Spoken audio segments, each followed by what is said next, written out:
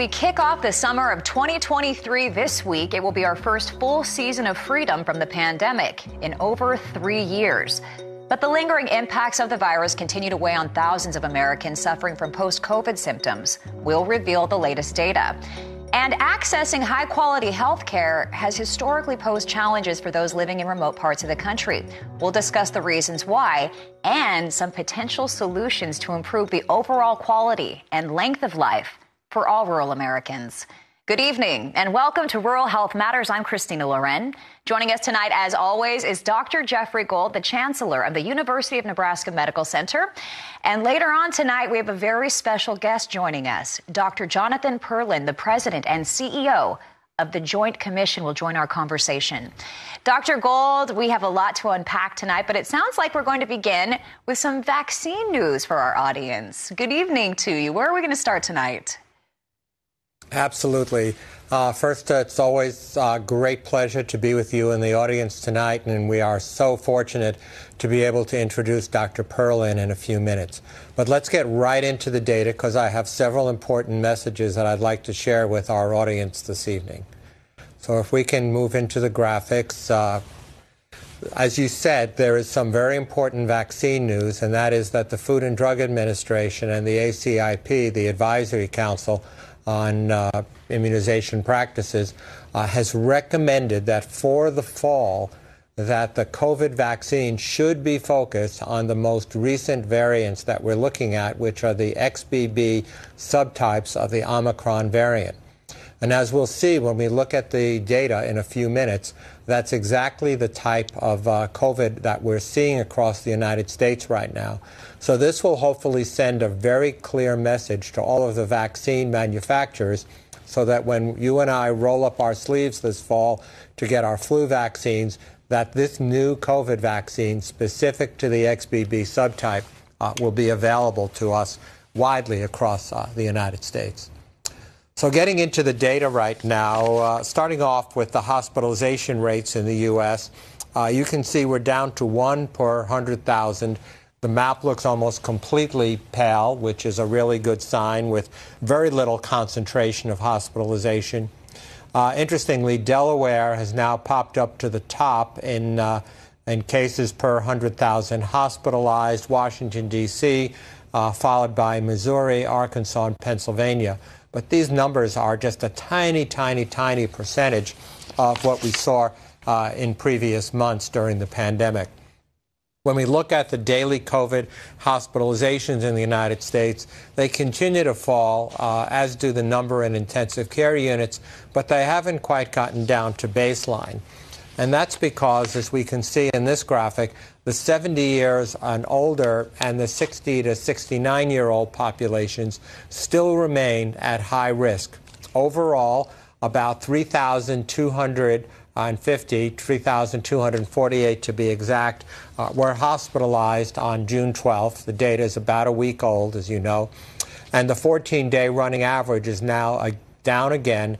It's down a full 7% per 100,000 in the United States. So again, while it's not where we want it to say this is totally in the rearview mirror, it is way, way, way more favorable and continues to fall in a very favorable way. When we look at the distribution of the various subtypes of the Omicron variant, you can see that the 1.5 subtype of XBB is now about 40% of all of the subtypes we're seeing in the United States. It's followed by the 1.16, which is at about 18%, and the 1.9, which is about 12.5%. So clearly, the immunologic characteristics of these XBB subtypes is exactly what the vaccine should be targeting for the future. And I am frankly very reassured that this was the decision made by the FDA to message the manufacturers. Indeed, when we look across the United States, you can see very clearly that the XBB subtype, particularly the 1.5, is widely present across the United States, that we see in the dark blue and the medium blue shades. And so as long as we don't see much progression or the introduction of a new subtype of the Omicron variant, the vaccine decisions will be extremely helpful, and hopefully we'll get not just our older and most vulnerable citizens immunized, but our school-age kids and everybody in between to keep us out of the hospital and working. If we look at some of the changes in mortality, the data seems to be progressing in the right direction. Week over week, we're seeing falls in case fatality rates widely across the United States. If we look at it by state, overall the U.S. In the last week had 704 deaths, or 0.2 per 100,000. Interestingly, my home state, Nebraska and New Mexico and Arkansas and Oklahoma are now almost exactly equal at 0.5 per 100,000. I wouldn't put too much stock in these numbers in the sense that this is anecdotal reporting. It's frequently done in batches. It's the trends that really make a difference. It's not a single weekly number.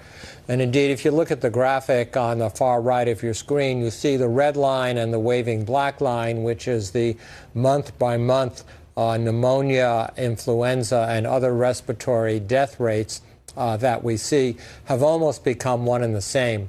And so while we're still having about 700 deaths per week due to COVID, the balance has come roughly equivalent into where we would normally be at this time of the year, which would be at the end of the flu season and before the beginning of the next flu season, the RSV season, and the other viral pneumonias. So a lot is going to depend on what happens late summer, early fall, and that's where the new vaccines are going to be critically important.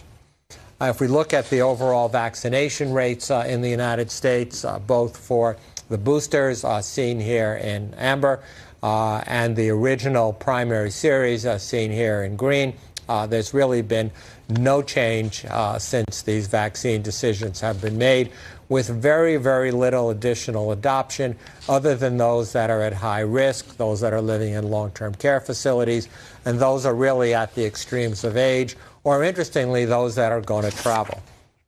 Now, the subject of our show today, Christina, as you referenced, is the quality of safe, effective, and patient-centered care that we offer to rural America. At the end of the day, those are our goals. We want our healthcare system to be safe, we want it to be effective and affordable and accessible, and we want it to be patient-centered. So in preparation for introducing Dr. Perlin, I thought I would share some information. The first is to understand the quadruple aim of the healthcare system. This is rural, urban, all across our nation. And in the center of this is to have satisfied patients, patients that get good quality, accessible, and affordable care. We want to have improved population health. We want to be sure that we do everything we can to make sure that we bend and reduce the cost of that care. And we also need to be sure that those that provide the care, the doctors, nurses, pharmacists, therapists, and so many others, have a good quality life in the sense that they feel satisfied that they are delivering that very high quality care, because we know that moral injury and that burnout, that depression and other factors that can affect the healthcare providers will also affect the quality and the safety of the care, increase medical errors, and so many other important considerations. If we look at rural America, again, just reminding our audience that 1 in 5 Americans live in rural communities. That's 57 million people. And if you remember this map, please recall that in the central part of the United States, in the dark green, that's the densest collection of rural counties. And if you look at the coasts where the very bright red counties are indicated, those are the highest population density. And the tan and the light green are somewhat in between. And I ask you to focus on this map of our nation, because when we look at delivery of care, quality of care, safety of care, it mirrors this pattern almost exactly. So this represents some survey data where rural Americans were asked about their access to care and the quality of care. And 68% of them said that was related to urgent care, that the accessibility was good and accessible. But only 38% said that they thought the quality of that urgent care was very good or excellent. If you look at long-term care, slightly less than that. If you look at chronic care, which includes dialysis and diabetes, 54% said it was accessible or very accessible, but only 35% said it was good or quality. Even worse in the area of mental and behavioral health care, where 25% said it was accessible and 18% said that their mental and behavioral health care was very good or excellent. And if you look at specialty care, such as surgical care, neurology, high-risk obstetrics, and other such things, only 33% in rural America, and again, this is survey data, said it was accessible or very accessible, and only 35% said that they thought the quality was very good or excellent. And if you look at that broken down, compared in other categories, so this is, again, survey data comparing rural survey results in the dark blue and high-density urban results in the green. In primary care, in terms of access, 34% said that their primary care access in rural America was acceptable or good, versus 62% in the larger cities. If you look at dental care, it's 32 versus 65. And again, if you look at mental health, it's 33% versus 62% in the larger communities. Again, demonstrating the disparities in access to care. This is more data looking at several questions. For instance, in the upper left, you see rural residents are less likely to describe themselves as being in excellent or good health. 69% said so in rural America, 80% said so in urban America.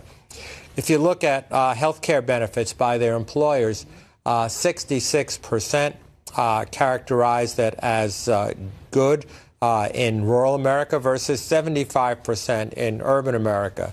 And in the upper right, rural residents are less likely to have health insurance, 81% in rural America versus 90% in urban America.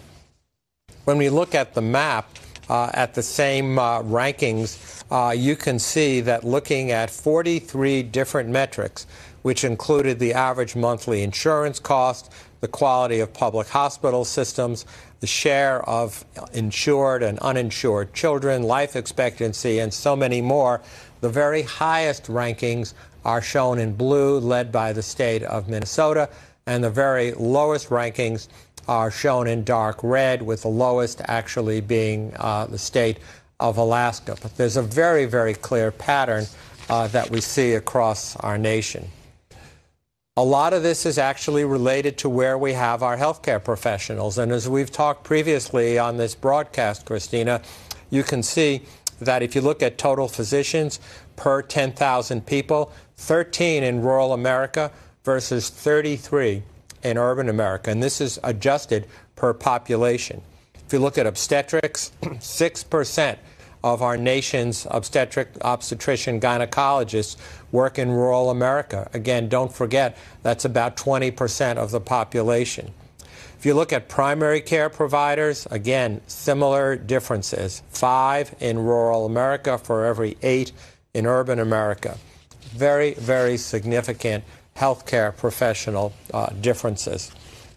And indeed, if you look at the total number of healthcare professionals per 100,000 population in the United States, you can see in dark blue the highest density. Look at the Pacific Northwest, look at the Northeast, the Mid-Atlantic, versus the lowest density of healthcare professionals per 100,000 in the U.S.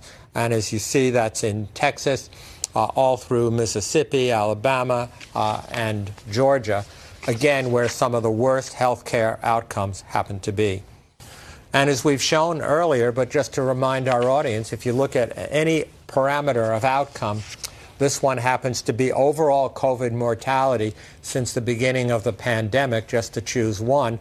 If you remember that map of rural counties in America, if you remember the map of healthcare professional shortage areas, that shows up in the dark red and the amber here on this map.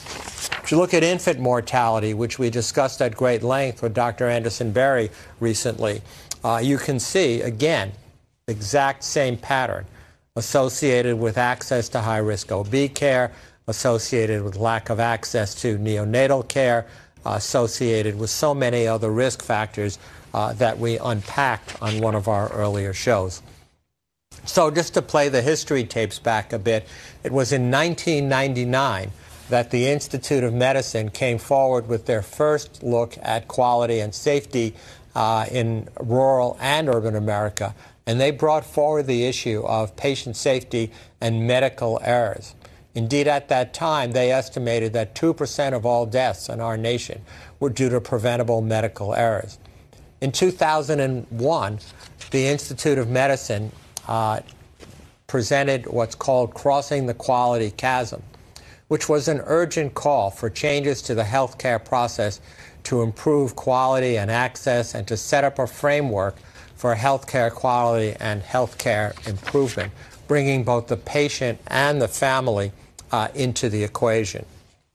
And there is little question that even to this day that healthcare errors are very important, both errors of omission and commission. An error of omission occurs as a result of an action that is not taken. An error of commission occurs as a result of wrong actions. So if you look at typical medication errors and near misses, you can see these can be errors in prescribing, errors in dispensing, errors in preparation and administration, and then errors in follow-up and monitoring of different types of medications. And the more medications that are prescribed, the higher risk of errors of omission and errors of commission. So the National Academy of Health Systems has a number of priorities, 9 of them to be exact, and this was recently published in a discussion paper that is part of the National Academy of Medicine's Emerging Stronger After COVID. And they identified several levers, several ways that our nation can improve quality and safety affecting all of our rural and urban communities. The first, which we're going to discuss at length with Dr. Perlin in a few minutes, is to facility, survey, certify, and accredit our hospitals, healthcare delivery systems, clinics, ambulatory centers, etc. The second is to have reproducible quality measures, incentives, and payment models. The third area that the National Academy brought forward was public ratings and rankings of providers and facilities. And the fourth is quality improvement learning and action networks. But these were the 4 areas that the National Academy thought was so important. And so before we have the opportunity to introduce our guest, I thought I would just set the stage for Dr. Perlin to say that the Joint Commission's mission, which Dr. Perlin leads, is to continuously improve health care for the public in collaboration with other stakeholders by evaluation, healthcare organizations, and by inspiring them to excel in providing safe and effective care of the highest quality and the highest value. A very, very lofty and very important mission. The vision statement for the Joint Commission goes on to say that all people always experience the safest, highest quality, best value health care across all settings. And according to their web pages, they directly accredit and certify over 22,000 healthcare organizations in more than 70 countries worldwide, with over 2,000 resources for patient safety and quality.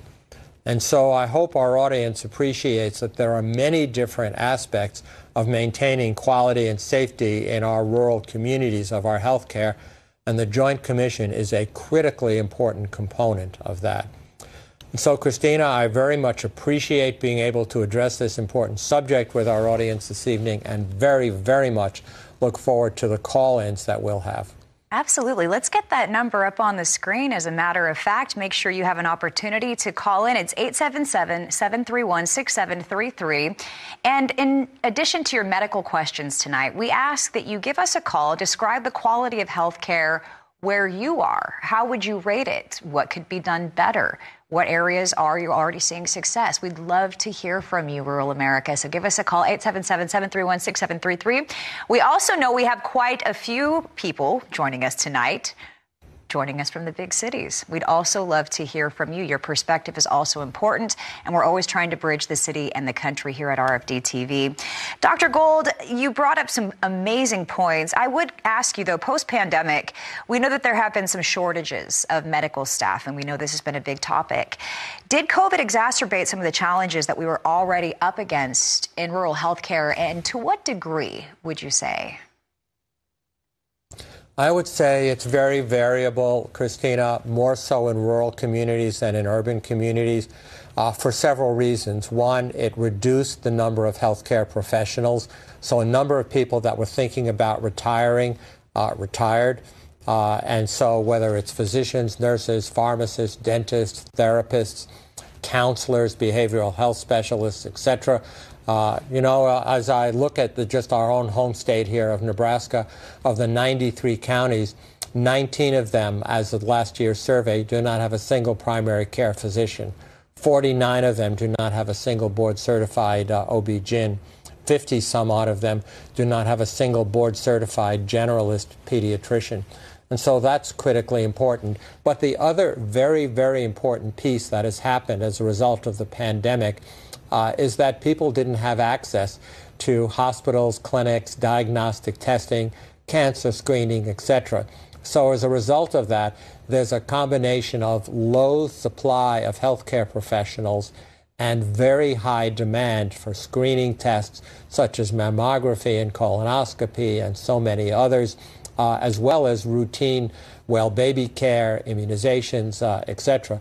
And so we have a large pent-up demand with a big backlog.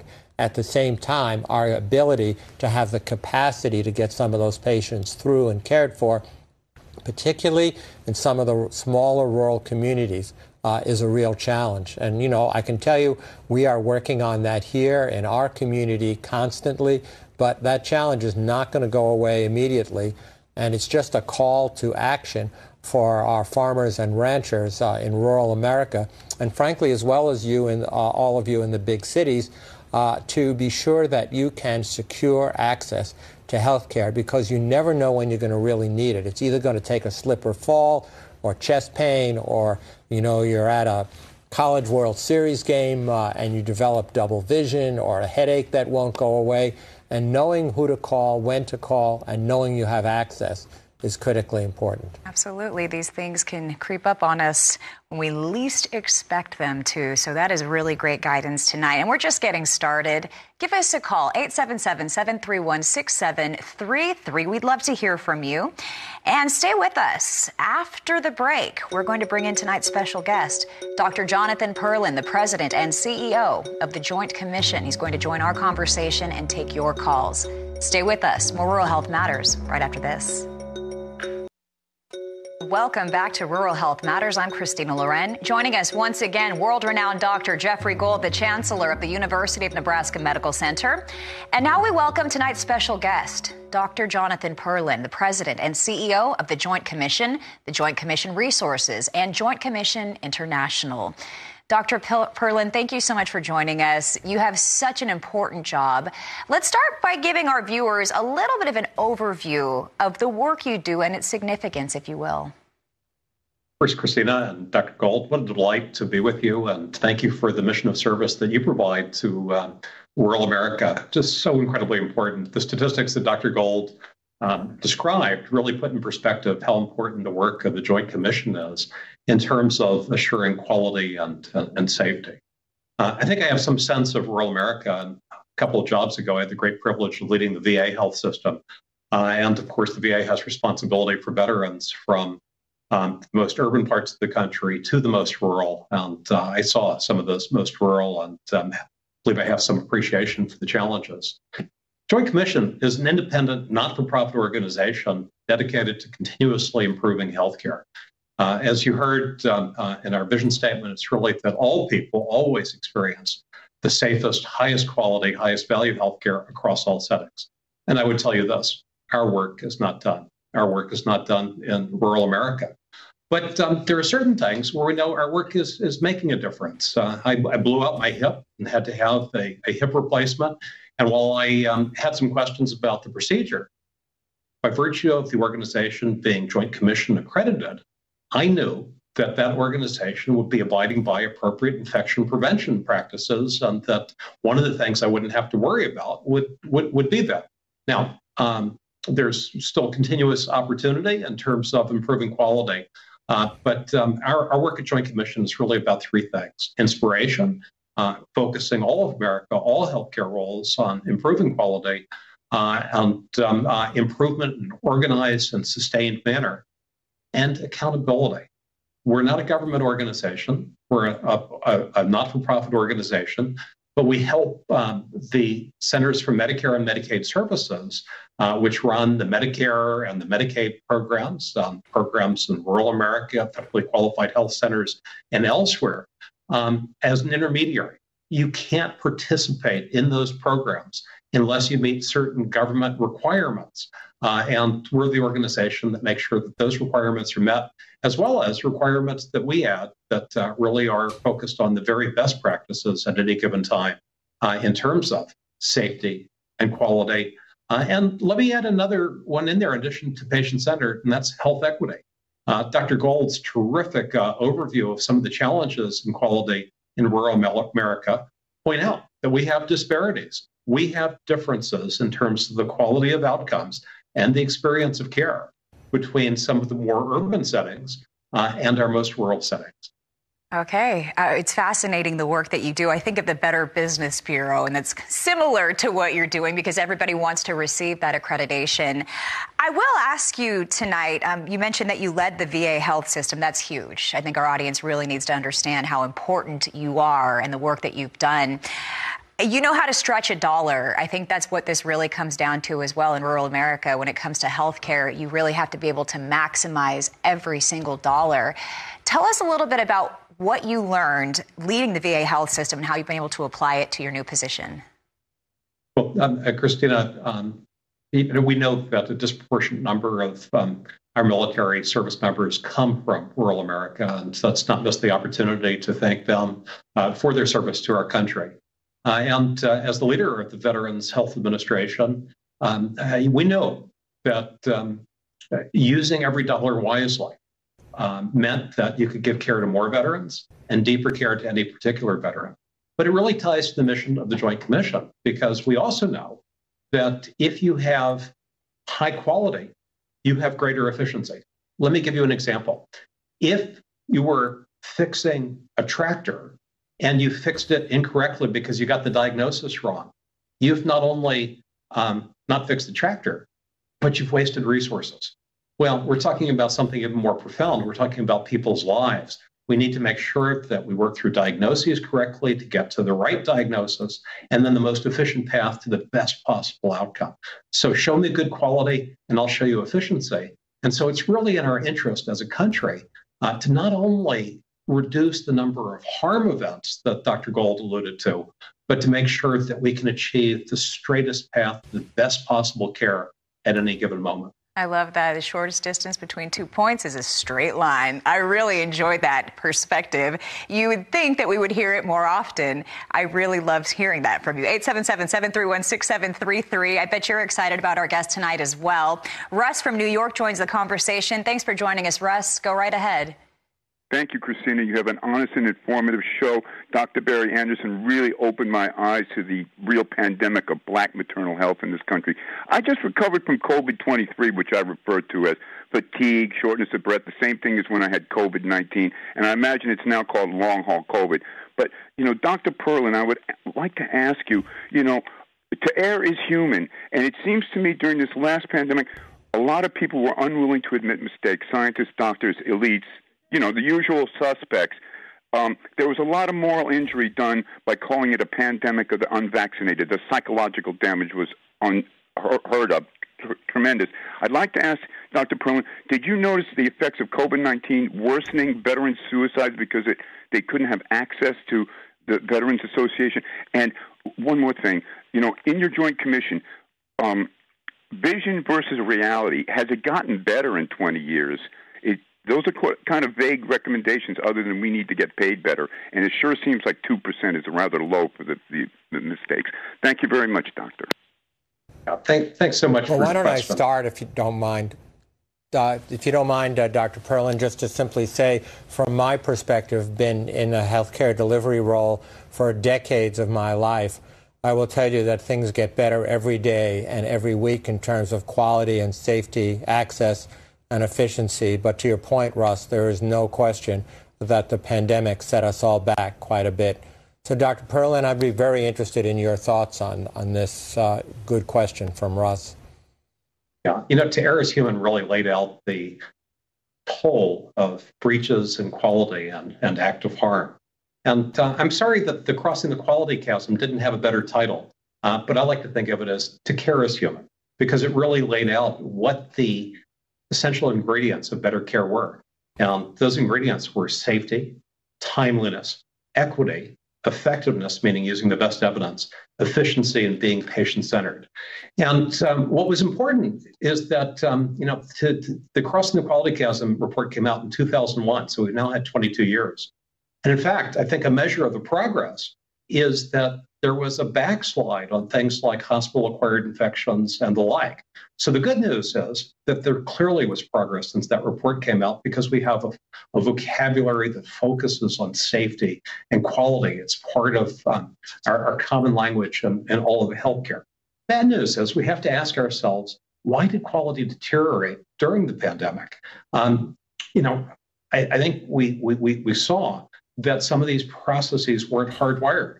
So it begs the question, what can we do to really hardwire quality? I think you mentioned moral injury, and I think one of the groups that Dr. Gold also alluded to in the quadruple aim was the caregivers themselves. We've made so much progress in healthcare. My grandmother, for example, who died of a relatively minor heart attack and heart failure, would never have died from the heart attack and the heart failure if she could have benefited from the technologies we have now.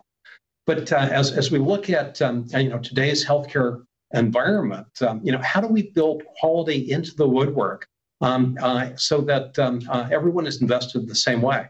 The caregivers experience moral injury because, unlike a heart attack where we can do something, this was a period where we didn't have all the answers. And sure, mistakes were made. Hopefully there is no next time, but I think realistically, all of us have to think about a next time. What did we learn and how did we do better?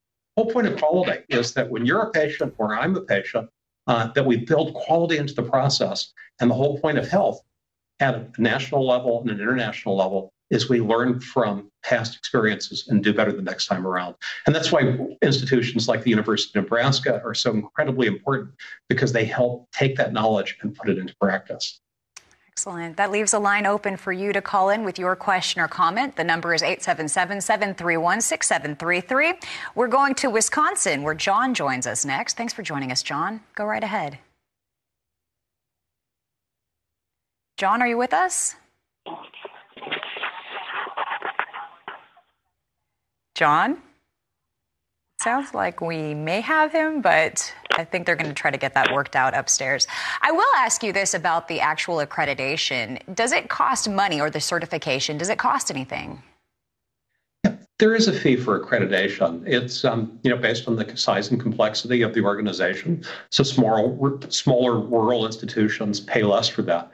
But it's also the ticket of entree into being paid by the Medicare and the Medicaid programs. And these are massive programs today. Did you know that the budget of CMS, the Center for Medicare and Medicaid Services, for paying for Medicare and Medicaid and things that are covered like dialysis, as an example, is now over $1 trillion. Wow. And so we're part of the arm that makes sure that money is used as well as possible in terms of achieving the best possible care outcomes. And I think we'd all agree, outcomes are better than they were, but they have a ways to go until we rest comfortably. And they have a further ways to go in rural America. I like knowing that you're working with Medicare and Medicaid, and seeing that accreditation makes them more likely to offer more funding, is what it sounds like, which is huge for rural Americans who rely on those programs. amazing. It's eye-opening tonight, what you're bringing to the table. 877-731-6733 is the number to call. It sounds like we got John back on the phone. We didn't give up on you, John. Thanks for joining us. Go right ahead. Yes, hello. I have a question for Dr. Gold. Go right ahead, John. Yep. Yes, okay. Can you hear me? Yeah, we got you loud and clear. Mm-hmm. Okay, I have a question for Dr. Gold. Over the weekend, I noticed when they had this conference in China with some of the American diplomats and all that, they had just about everybody in the crowd had a mask on, and except for the two people who were, I guess, heading the delegates from each side. And I wondered, given that China was the beginning of the Omicron variant or the COVID variant, with this new XBB variant, is China experiencing a big explosion in the epidemic again over there, or what was the deal? I couldn't imagine all these people having a mask on, and I thought, maybe by now they wouldn't be needing it, but evidently they did. And wondered if you could address that and if there's a real concern for the near future, several months down the road. Well, appreciate your calling, John, and that's a good question, and that's the same observation I made by watching some of the video feeds from the meetings that occurred in China. Unfortunately, the best answer to your question is we don't really know, because there's not a lot of transparency of the data coming out of China, even in the large cities where they're probably monitoring the outbreaks in terms of the subtypes and the variants of COVID that they're seeing. However, don't forget that China had one of the most lockdown approaches to the pandemic. They actually tried very hard to have a zero-case transmission rate for a long time until they started to depend more heavily on access to vaccines. So it is not surprising to me that particularly in what I would call more public settings, where there's videography of President Xi and other members of the diplomatic parties, that there's a clear attempt to send the message to the Chinese population that use of a mask and preventing transmission is important. I'd point out to you, sir, as well, that there are still parts of our country, particularly in long-term care facilities, certainly, for instance, in many hospitals, such as our transplant unit, our bone marrow unit, many parts of our cancer center, where we have patients that are immunocompromised or have other medical comorbidities all the time, where the entire staff and the patients and their families wear masks all the time. So it's really not an all or none. It's just a question about to what extent you're going to have that kind of policy. But yeah, you're absolutely right. I made exactly the same observations that you did. All right. Thank you so much for that. Call 877-731-6733. That leaves a line open for you. I want to bring Dr. Perlin back in for a moment, because maybe you can explain a little bit better for me, for example, what it's like when you visit or audit a certain health organization. What does that look like? Well, in the immortal words of Yogi Berra, you can see a lot just by watching. You can hear a lot just by listening. It's fascinating. I've worked in healthcare for over 30 years, and I've been on the receiving ends of the surveys, as the accreditation visits are called, the audits, and I've never followed one start to finish. But it's absolutely fascinating to look at processes from the very beginning to the end. An issue here in infection prevention or an issue here and there in fire safety alone may not be significant. But let me tell you about one hospital where I personally went on a survey. I was an observer and sworn not to say anything, just to observe. And in this hospital, because of some of the staffing challenges, there were what are called traveling nurses who were, just as nice as they could be and smart and thoughtful, but they didn't have all the hospital systems down. And when the life safety surveyor asked, what would you do in case of a fire? So we called the emergency number. He asked, well, what's that number? And they didn't know. Now, he began to look intently at his badge and give them a little cue, and they looked down at their badge and said, oh, there's the number. And you put together certain things like that with some issues about holes where smoke can get through in the walls, with some fire doors that didn't work, with some signage that wasn't necessarily clear, with a plan that meant that patients were supposed to go to a particular corner on which the hospital was located at the intersection of two 3-lane, one-way roads where there was parking and drop-off in the outer lanes. And individually, none of those things were a problem. But when you put it all together and see that, it spells catastrophic risk. And, as I said, I was supposed to not say anything, but I couldn't help myself from asking, is a tow truck part of your disaster management plan? And so these are the sorts of things that you can see. And while we all know many of the technical aspects of quality, having people there to trace systems through, and we use a process called tracers, where we trace policies, where we trace the course of a patient, really lets us see start to finish how well things are working or where there might be a problem. And our goal isn't to, give a demerit for something that doesn't happen. Our goal is to share insights into how to make things as safe and effective as possible. Wow. And sometimes you need an outside perspective to do just that, because you're looking at the 10,000-foot level. Fascinating. If I'm watching at home, how do I know if my local health provider is Joint Commission certified, or is there a way that I can possibly motivate my clinic or my medical facility to get that accreditation? Two great questions, Christina. First, you can go to healthcare quality checks on the Joint Commission website. If you go to Joint Commission website, quality checks is the posting of what organizations are Joint Commission accredited or that have programs, for example, in bariatric surgery or diabetes, that are certified. And there are other ways to get accredited. But here's the simple truth. We ask more. We ask more of the health systems to demonstrate that they're offering care at the highest possible level. Our accreditation exam is tougher. And we are asking organizations to do things like evaluate healthcare equity, which is particularly important for all the reasons Dr. Gold mentioned in rural America.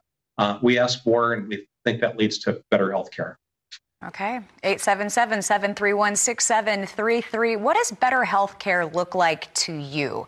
What are some of the areas where your rural community, the healthcare facilities that you go to when something goes wrong, how could they be improved? Let us know tonight.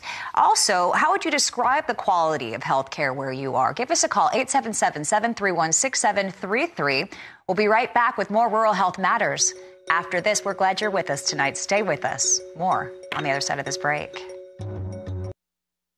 Welcome back to Rural Health Matters. Joining us once again, Dr. Jeffrey Gold, the Chancellor of the University of Nebraska Medical Center, and our special guest tonight, President and CEO of the Joint Commission, Dr. Jonathan Perlin, joins us once again. And we still have time for your call. Give us a call. Let us know what's on your mind tonight. 877-731-6733. We'll go back to the phones in just a moment. Before we do so, I wanted to ask our special guest, Dr. Perlin, where do you get your recommendations, and how do you go about determining the right way to do something?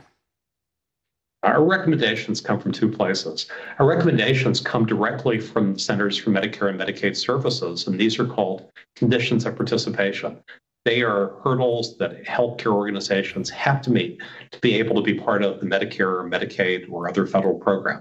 The second is that we go to the academic literature, the science that's produced by great universities like Nebraska that tell us what practices are best. We call those above and beyond standards. And that combination is what we survey either organizations to in an accreditation or a program, again, like diabetes or heart failure or bariatric surgery for certification. Now, you asked a question that just before the break, what does great care look like? I get that question all the time. I answer it in two ways. One is, it's the kind of care you'd want for yourself and your family. More technically, Dr. Gold mentioned three attributes of excellent care: that it's safe, that it's effective, and it's patient-centered. To me, those are key pieces of the ingredients. So the sentence is this: safe, effective, patient-centered care without the need for an advocate. That the system can produce that the organization can produce that for you or your family member each and every time. I love that. I mean, sometimes we have to be our own advocates. So if even we can step out of that equation, I think we'd all love that. Makes it a little bit easier. Self-advocacy is really important. And I know you and Dr. Gold would agree that we can do a better job when patients express their concerns, when families express their concerns. And we shouldn't hesitate to speak up. The irony, if we took our car to the shop, we'd say, hey, this is the problem, or this is what I want. We should feel that same liberty to speak up about our needs when we go in for care. Wow, I love hearing you say that. Can you explain, what is it like if you go into a rural healthcare facility versus something that you would see in urban America? Is it more difficult, would you say, to achieve this accreditation if you're in a rural part of the country? The accreditation is really calibrated to the scale of the organization. And I was thinking about the opportunity to be with you this evening, and thank you for this incredible opportunity. But, you know, over the last 100 years, medicine's become much more technical, and the great big technology has ended up in big factories. If you think about the future with artificial intelligence, with production at a smaller scale, if you think about the way cancer care is changing from being an inpatient to an outpatient diagnosis, I see a future where actually there'll be more opportunity for rural America. I'd be interested in Dr. Gold's thoughts on that. I love that. Okay, Robert from Oklahoma joins our conversation now. Thanks for joining us, Robert. Go right ahead. I am a victim of rural health. Fell and broke my hip about 3 weeks ago, misdiagnosed, and it took 2 more days to get it diagnosed at a VA facility. And my mother went to the same hospital about 12 or 14 years ago and was misdiagnosed and died because of it. And there seems to be a need to be certified somehow that you don't misdiagnose a broken bone or infarctions that would lead to gangrene and kill a person.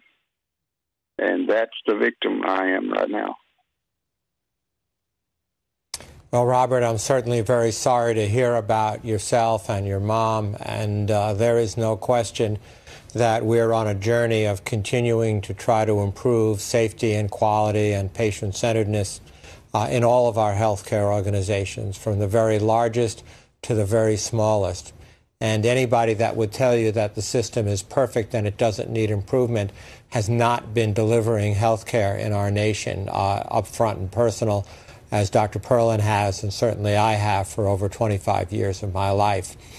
I'd like to believe, and I do believe, based on statistics that I study, that quality of care, safety of care, patient experience continues to get better and better every year, particularly in rural areas. And I fully agree with Dr. Perlin that as more and more of this care becomes outpatient care, becomes home care, that it relies more and more on augmented intelligence and other home care attributes, that it's going to get safer and better for rural America as well as for our medium-sized and large-sized cities.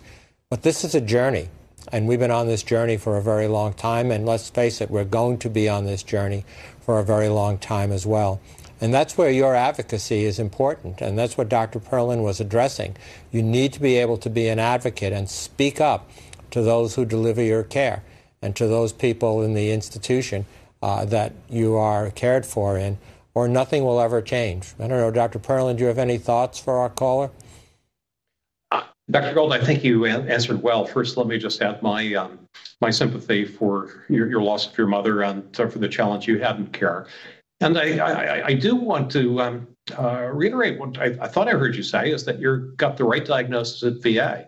And one of the great success stories of our country is that the VA has a national approach to healthcare, and that care can really be exemplary. So kudos to the VA. I'm sorry that you took a circuitous path.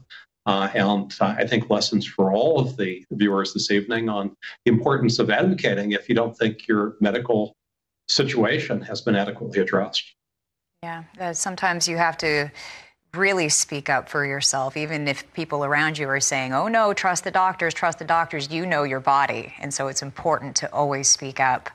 Why are outcomes, though, often worse for our rural populations? We saw it on the graphics that Dr. Gold presented, and obviously we all have our own ideas as to why the outcomes are worse, but you're so articulate. Maybe you can really narrow it down for us, Dr. Perlin. Christina, I think there are a handful of issues that make it more challenging. So much of contemporary medicine is very concentrated technology, and that technology is in the urban centers. And so there's a geography disadvantage that exists. Second, we know that many of the individuals who frankly put food on America's tables and the tables of the world don't have high incomes. And we know that lower incomes, unfortunately, go hand in hand with worse health outcomes.